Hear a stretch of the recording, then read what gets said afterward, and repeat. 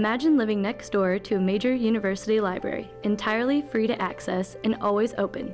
Imagine that the library also has the world's leading collection of human-animal bond research organized and classified to the highest scientific standards. This library doesn't just house published literature. It also contains unique collections of unpublished technical reports, datasets, audio-visual material, and digitized primary sources. It is open to all who are interested in how animals can benefit society and welcomes visitors ranging from the pet owner to the healthcare specialist, giving them research tools appropriate to their needs and providing space for collaboration across disciplines. Imagine no longer. Welcome to HABRI Central, the new online information hub and virtual library. So HABRI Central is a resource for professionals and scholars and people working on the study of the human-animal bond. It serves as an online resource, free to access, as a very important solution for international researchers. HABRI Central consists of 4 primary components: a bibliography, a repository, a publishing venue, and a community resource. We're calling it a hub. It's a place where researchers from around the world and from many different contexts can come together to study important areas in this field together and to network and to produce scholarship together. This hub will provide access to massive amounts of data, including the full text of books, multimedia, and many other sources. It will also include a new journal allowing users to publish original scholarship to a wide audience seeking information on the human-animal bond. There's so much information that how to really access the information, share the information, has always been a problem.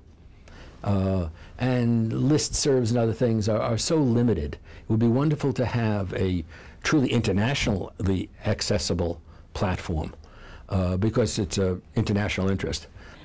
My understanding and my intent in the long term is that we try and identify all types of resources, not just print and not just electronic, but also the multimedia and the gray literature. And by gray literature, I mean the hard to find, white papers.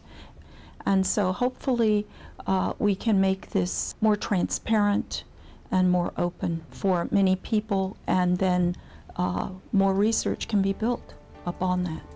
Having this resource for the human-animal bond community will bring scholars, practitioners, and citizen scientists together in a way never before possible to explore the central importance of the link between humans and animals and advance our knowledge of the human-animal bond together.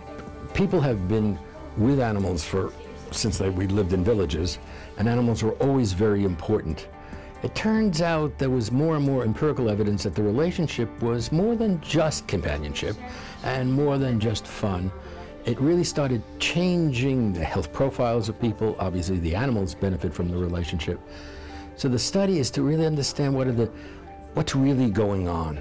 Are animals, as we think they are, really very much part of the strategy for human survival?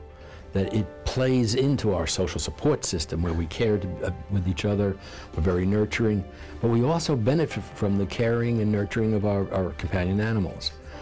I think it's important to knowledge. It's essentially an attempt to establish the architectonic or the architecture of the field of human relationships with animals, which is huge. I mean, it ranges from comparative studies on linguistics and semiotics and all that, all the way towards with human health and animal health and so forth. And if we don't understand what we're examining, we will not examine it as well. I'm pretty sure of that. So what is HABRI Central? HABRI Central is a bibliography, a repository, online publishing venue, and a digital community hub entirely devoted to advancing the study of the benefits of the human-animal bond for pet and human health. Welcome to the Library of the Future.